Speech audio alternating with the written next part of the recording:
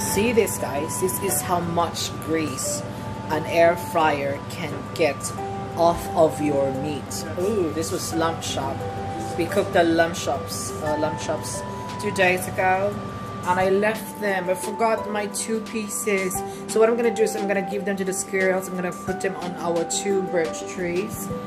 But this is, look at this, guys. Remember, this Christmas season, I know we need to enjoy food, but remember that your health is very important. Your whatever you eat, meaty food, is actually going to cost you, you know, it will give you lots of calories, and you don't want to have hypertension and everything during the Christmas season. This will dry out if you don't do it. So, okay, bye.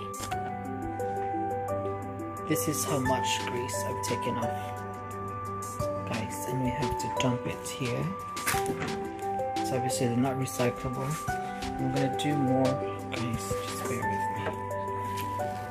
Okay, look at that. This is all grease from food, from lamb chop.